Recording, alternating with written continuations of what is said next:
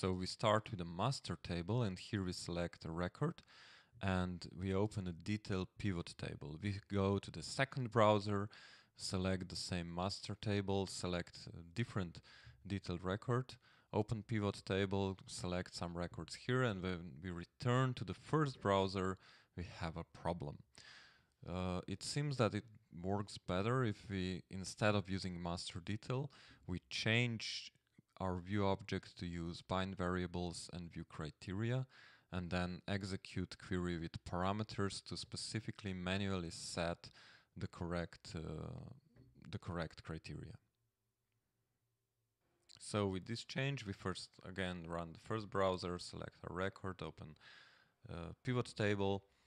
We then open the second browser and open master table, select record and open its pivot table.